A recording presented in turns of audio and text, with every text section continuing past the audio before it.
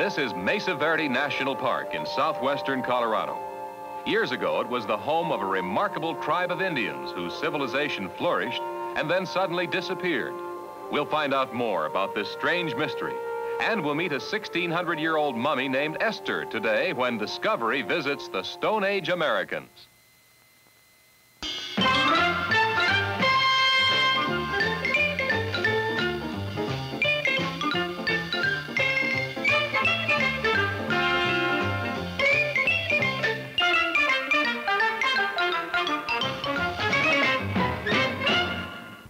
Discovery 68, the award-winning program for young people, with Bill Owen and Virginia Gibson. If you had been a Colorado cowboy herding your cattle down there in Soda Canyon one snowy day in December 1888, you'd probably have thought you knew your territory pretty well. After all, you'd been following your herd through these canyons for years. Down there, your trails. Up here, the broad, flat land the Spanish explorers had named the Mesa Verde, the green table. Empty, but for the ravens and swifts that loop and glide in the high, clear air of the mesa. Then suddenly, in a branch of the canyon you really didn't know too well, you looked up, and there, halfway up the face of the cliffs themselves, round towers, square towers, more than 100 box-like houses, and strange circles hollowed out under the ground. A silent city of adobe and stone. No human being to be seen. Who were the people who had built it? Where had they gone? And why? This is Cliff Palace, the largest cliff dwelling in the Mesa Verde. A few hundred feet below the mesa top and cut into the face of the cliff. The city's built in a cave measuring 325 feet long and 60 feet high at the opening. The cave cuts back 90 feet into the mesa and is packed side to side with houses, rooms, towers, and storage chambers. It's estimated that when Cliff Palace was inhabited, there were over 200 separate rooms rising in 8 different levels. And within this maze of terraced adobe buildings, there lived a community of almost 400 people. 2 cowboys found Cliff Palace on December 18th, 1888. Right after that, they left their cattle and went off in search of other Indian ruins. And they found them.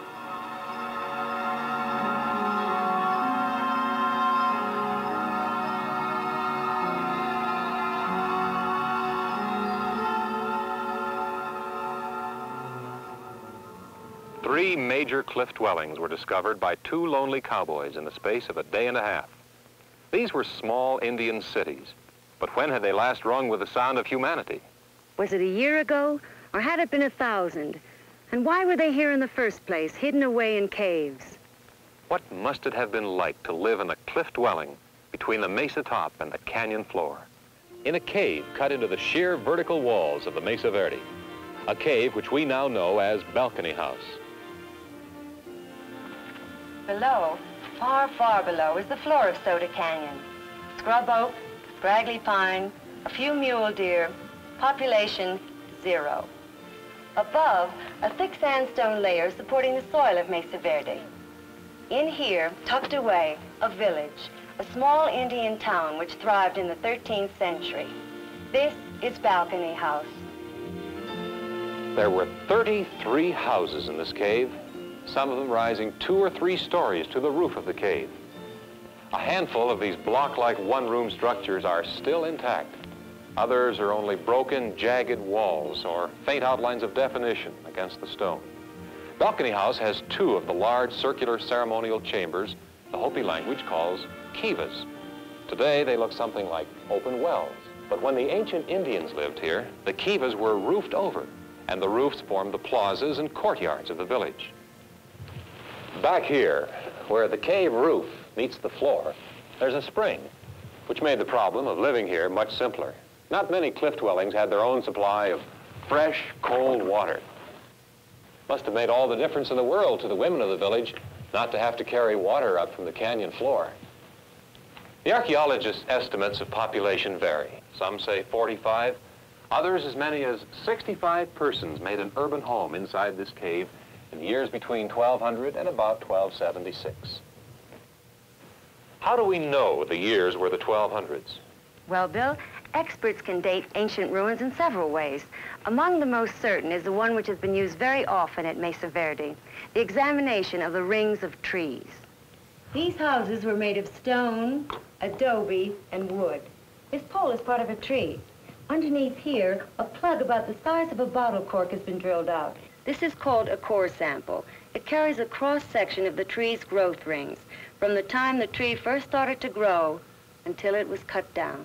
It's a kind of fingerprint by which scientists can date the chopping down of the tree and with it the building of the house.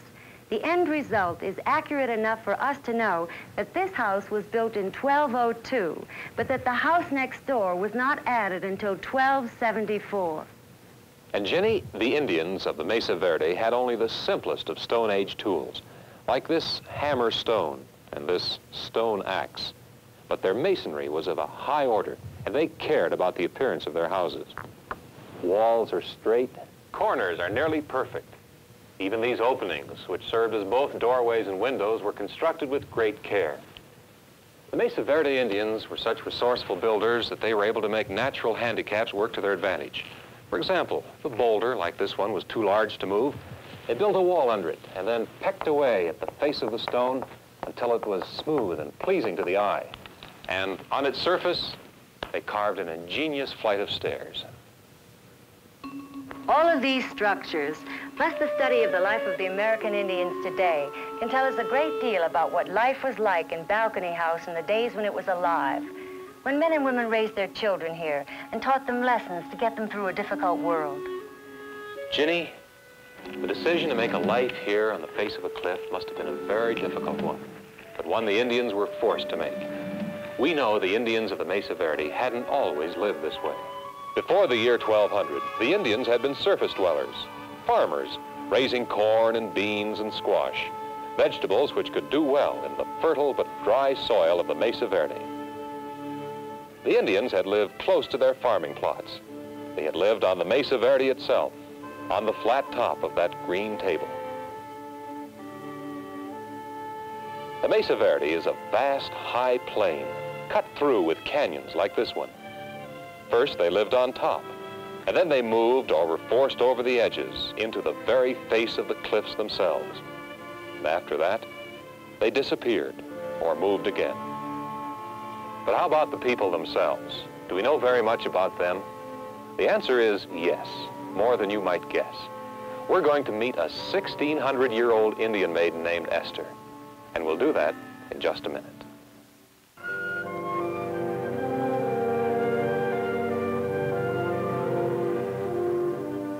At the beginning of the 1st century A.D. and through the middle of the 5th century, the Indians lived in primitive caves of the Mesa Verde region. For food, they hunted game animals, gathered edible wild plants, and raised corn and squash on the fertile mesa tops. It was while exploring one of these caves that archaeologists came upon a most unusual and valuable scientific discovery. The mummified body of a young Indian woman who lived in the Mesa Verde region about 1,600 years ago. She was a member of the group which archaeologists call the basket makers. She's a mummy, but a natural mummy, not a product of embalming fluids and artificial wrappings like the mummies of Egypt. This is Ester. Ester died at about the age of 20, and she was placed in a cave near Durango, Colorado. In the dry air of the cave, her body did not decay, and so she came down to us, a silent messenger from the dark past. Museum experts, out of affection, have named her Ester. She is really a Stone Age American girl, an illustrated wordless page from our country's early geography books. Early as she is, Ester still doesn't belong in the first chapter. The story of the Stone Age Americans started at least 15,000 years ago, when man first began to appear in North America. They had come from Asia, crossing to Alaska and then moving south. They were hunters and nomads. They kept on the move in search of the animals they hunted. We don't know very much about them, but we know they were here, and we know they're the ancestors of a lot of today's North American Indians. These are the basket makers, the people of Ester's time. They were farming Indians who had no homes and lived in whatever caves the land provided. They were the first farmers of this area. When they came to the Mesa Verde, they brought with them the corn and squash which they raised. Corn was their basic food. They didn't use pottery, but they made baskets, which they used as all-purpose containers. They knew the dog and used his hair in weaving sashes and sandals and bags. There was no bow and arrow, but they did have a weapon called an attle-attle. It was a throwing stick which threw long, dart-like arrows. They lived simple lives, but they experimented and worked out new ideas.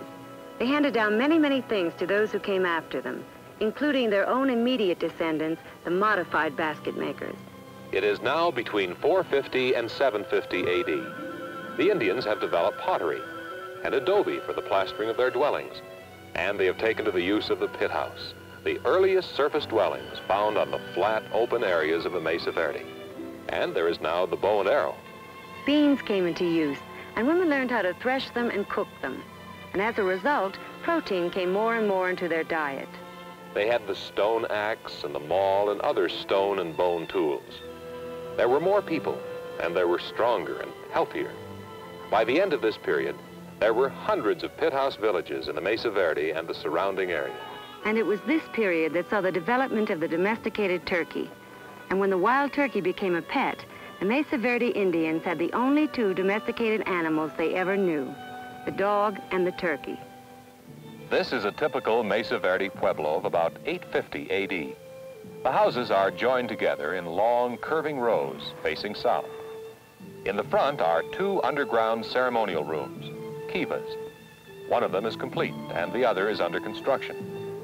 It is probably early fall, judging by the crops and the activities. People are drying their food, building houses, dressing animal hides, and in some cases, enjoying that byproduct of a more developed society, doing nothing at all. This, too, was a peaceful period, with the population growing and the people spreading out over a wide area. But then something happened. Something came along which drove these farming Indians over the edge of the mesa and into the sheer vertical sides of the sandstone cliffs. This is how one of the Mesa Verde Indian cliff dwellings must have looked during the period of its greatest activity. There were well over 100 rooms used for sleeping and storage. Most of the life was lived out of doors, in the open courts and on the house roofs. But for the first time, the element of danger is present. There are towers.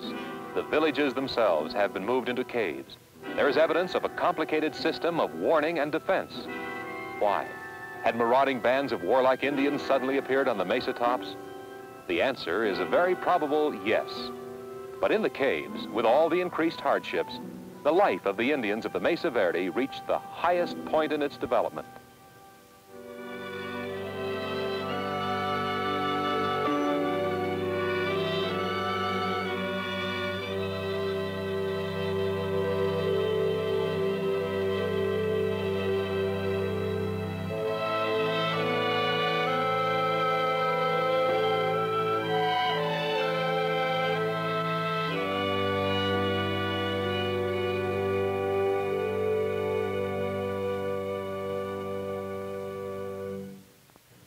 After 13 centuries of steady development, this civilization had reached its peak. Then, suddenly, they were gone. Why? Is there an answer? A reason? We'll find out in just a minute. What happened to this 1,300-year-old civilization? Why did it suddenly disappear? There are several theories. In the year 1276, a drought came upon the area, a drought which was to last for 23 years. It's also thought that during this same period, the Indians of the Mesa Verde lived under constant attack by hostile Indian tribes. To better understand what happened, let's examine some of the things we do know about their daily lives as they lived in cliff dwellings such as Balcony House. To get to Balcony House today, you have to climb a 32-foot ladder that hangs out over the sheer walls of Soda Canyon. When the Indians did it, all they had were handholds and tiny toe-hold notches. In those days, there wasn't any entrance at this end, only a dwelling or two and some storage rooms like this one. Those racks were used for drying corn. The dried corn could last for years. When it was needed for food, it would be brought out of storage and ground into cornmeal by the women of the village. This is how it was done. This is a corn grinding stone called a matate. The grinder is called a mono, which in Spanish means hand. The dried kernels are rubbed again and again between the mono and the matate until a fine corn meal results.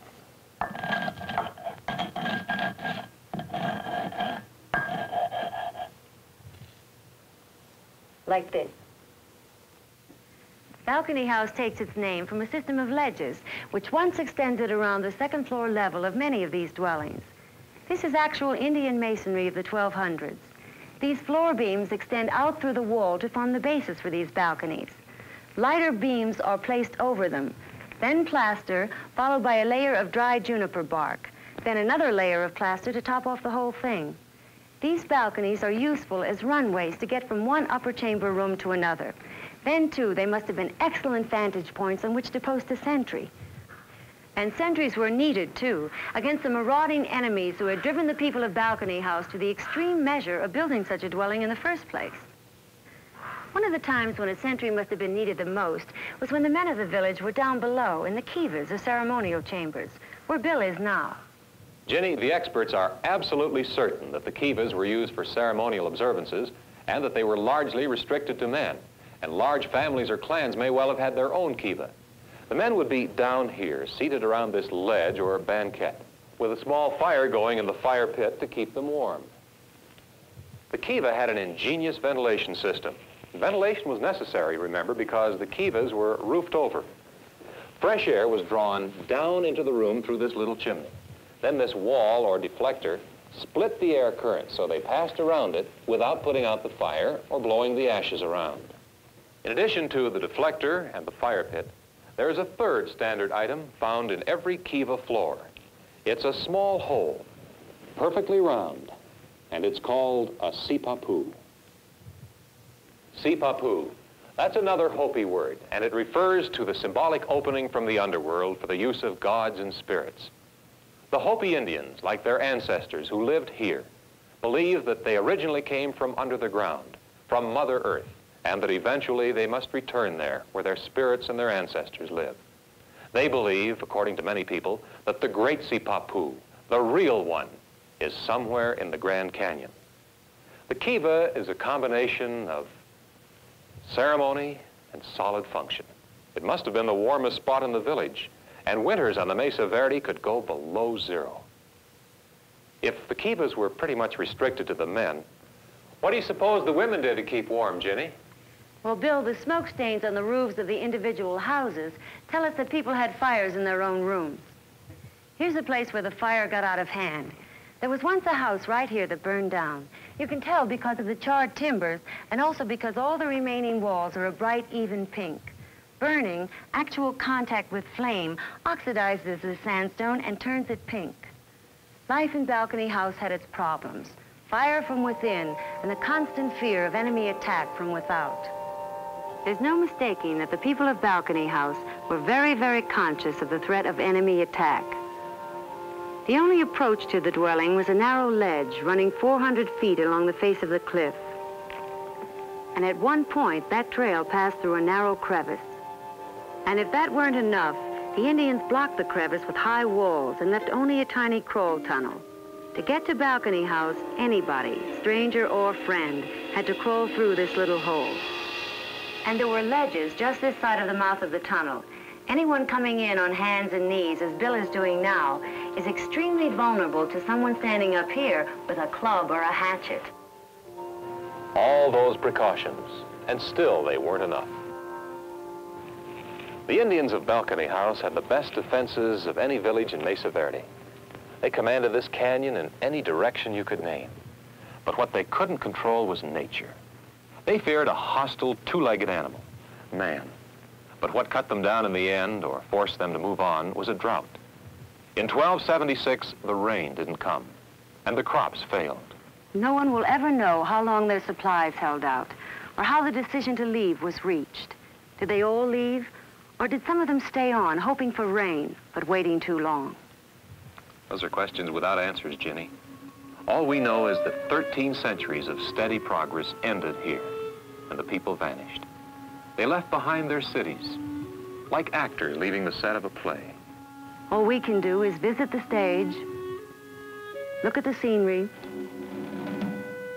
and examine the props. like the corn grinding stone, used every day for many years, and then one day never used again. It's only a part of a mystery story, the story of the Stone Age Americans, the vanished Indians of the Mesa Verde. We'll be back in just a minute.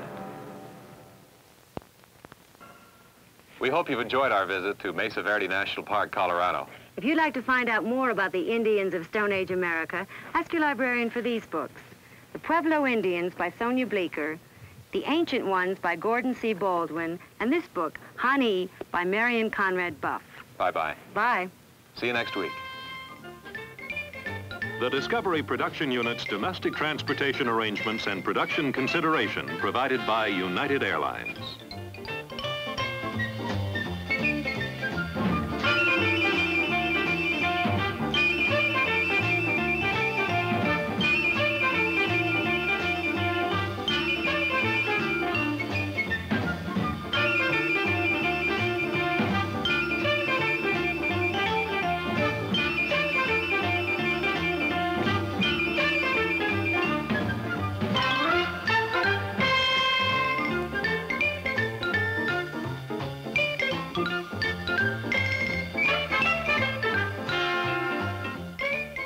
This has been a Jewel's Power production in association with ABC News and Public Affairs.